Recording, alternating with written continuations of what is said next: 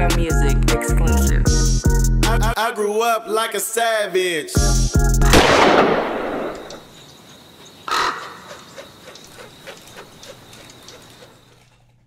One, two. You now rocking with the No Vultures podcast. You got me, myself, Lord Rab. You got OG Clee going away on a vacation. Free OG Clee. Get on back, Clee. You got Corn the Barber. What it do? And today we got a very, very, very, very special guest. Now, he here again for his second round, man. You know what I'm saying? Because he's coming back in a different fashion, man. He coming back as an author. He already a legendary MC. You know what I'm saying? Now he coming back as an author, man. We got the legendary V White, Vidal, and now Vidal Prevost, the author. You pronounce that the nigga Prevost. The nigga even changed his glasses, y'all. The nigga's a real Arthur, man. He put his Harry Potters on. Get his intelligent on one time. You know what I'm saying? Come on, you know what I'm saying? What's happening, B? All right, how y'all doing, man? Man, good, man. It's good to have you here, man. Come on, man. Good to have you Keep here. the game. You gonna come through the door, through the front, through the back, through the side. Hey, come on, you getting man. in that door, huh? Man, this right up the street. Man. So, you know, we ain't got to give you the disclaimer. You know what the show about. You've been here, man. You know what I'm saying? We you know, we connected in a lot of ways, man. Even you just coming back, bringing up memories about Junie Cadillac out in the back, man. You know what I'm saying? And when I went back and watched some of the interview with Clee's like, man, nigga, you got the memory like an elephant, nigga. Like this nigga remember everything. You know what I'm saying? So Yeah. I appreciate that shit because I'm a culture nigga myself. You know what I'm saying? And I be believing that our shit be getting left out. Right. I feel like our culture be getting, niggas be forgetting about all the trends we set, all the shit we started and all that shit. You know what I'm saying? Well, I don't think we get left out. It's just they just come take it. They come take And it. don't give us no props for They it. do come take it. They do come take it. So, do you think that what you saying that right? Because I was gonna ask you this. I don't know if you're familiar, but the new controversy on the Push and P. Pushing the P. You seen that?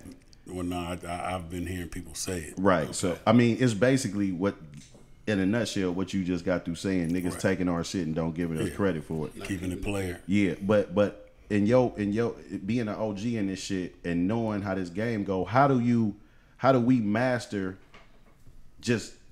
our own shit and before they get a hold to it, before the world get a hold to it, because we've been on that for a long time, right? Mm-hmm. But then say they'll come out with a slogan like no cap, and then we all using it.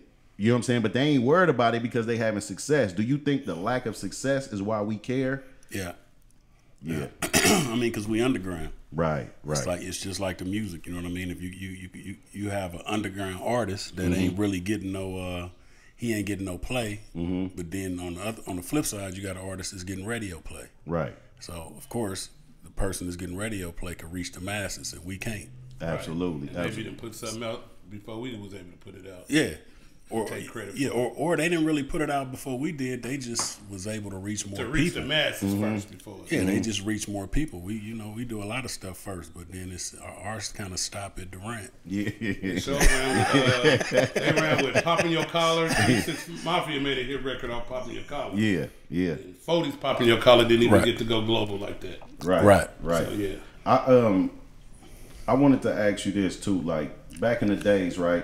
You had like the Esquaries and all that shit like jumping off, right? Because I heard you talk about on I Need to Know podcast about you getting a jet ski, right? And you said 91 or 91. 91. Yeah. So like that was the stand up one. No, it was a Kawasaki TS. Kawasaki TS. Those was the 2-seater, but really only one person should get on there. Right? It was a 2-seater, but it looked like it really wasn't aerodynamic like the jet skis look now. Yeah, it almost had a dirt bike handlebar. Exactly. Yeah, and when you talk about that, right? Going to like it brought up some memories for me, right? Because you talked about everybody know about Barry Essa and all that, but I don't think people talk enough about the Esquire, right? Yeah. Because that was right in Oakland. Right. And since we owned the Push and P and all this shit and it's supposed to be player, it was a lot of players that existed at that time. True. There was a lot of player shit going on at that time. I could remember being at the Esquire and seeing Ice-T hand out dollar bills to bitches. This is before Make It Rain. I'm not talking about Ice-T from 9-6. I'm talking about I'm Your Pusher Man. Wow. You know what I'm saying? Wow. At the Escaware. And it amazed me, you know, but it's cars parked on the grass. It's all kind of shit going on. And when you were saying that, just me reflecting on it, I'm like, God damn, times is different. Well, before the Estuary, that was ours. So I mean, if you want to go back and talk about culture and history, Roberts Park started with the map. Okay. And then we took up, and then our generation and generations before us was doing Roberts Park. So sure, I mean, there was a lot of people used to do that was the spot for the functions, and then before, and after Roberts, so it was they ran parallel. You had some folks did shit at Roberts Park, and then folks did shit at Nolan Park when they had the big ass dragon you could climb in right by the creek. I remember that. I don't even remember the dragon. I remember it was a bunch of turf picnics at Robert. I done been to turf picnics at Roberts Park and Nolan Park. Yeah, because and then alongside of that, shooting videos that later on in the game when y'all became rappers, like a lot of rappers was in the game, that came with it. Like y'all video, the Out of Control video, and videos like Sieg video. That was at in the Dubs. Which one? The Ville? He had the Ville. Then he had the one with Indian slide. Tone doing the donuts. Yeah, one of them. And then just all of that shit. Like, you know, when I look at that now, I look at what it evolved to, right? And you know, some of this shit is a little disappointing. I ain't gonna lie. You know what I'm saying? Like for one, since we got an expert nigga here who fuck with cars, always have motorcycles, all this shit. Right. We just want to make it clear that they drifting, not doing donuts. What they doing now? Yeah. That's what they calling it, drifting? No, that's what them is not donuts. Yeah, they not donuts. Them not donuts. Like not them big wide ones. Oh yeah. Yeah, them big wide ones. Yeah, because niggas had handles like going to a 4-way intersection and getting this shit off. But now they got a big old open. That ain't big. You know what I'm saying? Parking lot or the I'm not hating on they shit. I'm just clearing it up for the culture. You know what I'm saying? Also, in the Sideshow, right? If you Richie Rich explained this very well in his song, right? Sideshow. If you wasn't hella clean, you was doing a lot of your shit was running. Right, or you was just you just willing to tear your shit up. Tear your shit up all the way. You got to go all the way. Either you was clean, or you was running, or you was willing to tear your shit up. Right. Them was the only 3 categories. Right, right. And speaking of that time, because I'm just all in this pocket right now. It just had me thinking about all this because we talked about all your shit with you, and for the fans that just now start fucking with us, I'm just briefly going over all this shit right before we get into the book. But even at a time we mentioned Cherry Street earlier, like, you know, for me growing up, I think the kids is getting cheated, right? Because I was able to see niggas that was older than me that I would love to impress. Like if I got the whip, I'm gonna try to ride past. And then I'm gonna have an old nigga tell me what's wrong with my shit. Like, who you had paint that? Like, nah, that ain't. Yeah. Why the skirts ain't on there? Why your shit look like this? Or you know what I'm saying? Or we don't. Yeah, I wouldn't drive my car if a hubcap was missing. I wouldn't even drive it. Yeah, just wait. Yeah, I mean that's just the difference now. It's like now I notice what's different with the culture with folks whipping cars. Now it's not even a make or model. Like we had a make or a model that you had to have a Cougar, a Falcon, a Mustang, a Caprice Classic. Can we go down? Can we go through the years of them cars that you can't? Where you got? Because niggas don't know when you got to stop. Well, you got to see. We never had 2-door boxes. Well, Boucheverre did. Boucheverre did have a 2-door box, but it was a newer one. It was like when it was like 87, 88, which was considered new when the boxes we drove was 77, 78. Right. He had like an 87, so his was more. You know what I mean? But I mean, he just had a nice car. He wasn't trying to whip it or put rims and all that. Right. So was that nigga Boosie back then? If he had the glass house with the bar in the middle, that's not a glass house. So, but was niggas still trying to whip that? No, or was niggas? It was some out here. Yeah. But it's just still not a glass. Right. And also, like, cause me, you know how I go a DeVille, a Caprice or Impala. I'm stopping at. You know, I was taught to stop at 73. We done. We ain't going 71 to 73. Yeah, we not going 74. We not. But you know, I know cars more rare too now. So I know niggas do that, and I know Florida cats do all kind of other shit to cars. God, they do So now niggas be into that. But like, it seemed like I don't want that to get in a lost art. You know what I'm saying? Like for instance, it's crazy to see Snoop get his cars done in Oakland. Mm-hmm.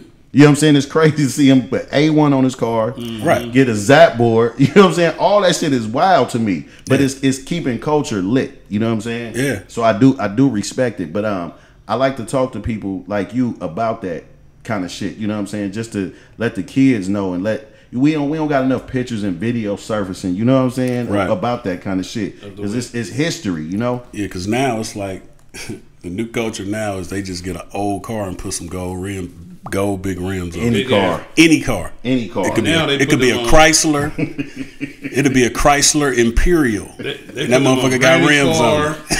They putting them on. Yeah, these niggas is putting them on anything now. What was your most regrettable car? Not car you bought, car you got rid of. Like when you look at it now, you look at a Jay Leno show or you look at one of them Bear Jackson. It's hard to name one, only because 10 years ago, I counted how many cars I had and it was over 100. So to pick one out of Pick Out of one, all of yeah. them, But right. you ever just see one go past one of them auction lines? You be like, I had that motherfucker. I done had a couple of Grand Nationals. I done had 5.0s, Any GNX? K5s, not a GNX. Yeah. I tweaked off a 6.8 Cougar. I didn't know no better. And back then, I could have had a GNX. Yeah, what- My boy, he had one. Who, Mike? Pep. Oh, Pep. Yeah, Pep had one. Pep had a GNX. Gov had a GNX. Skrilla had a GNX. Larry Galbert and them had a GNX. That's a lot of niggas from Oakland for the number of GNXs that it was. You know what I'm saying? They was, you know what I mean? And back then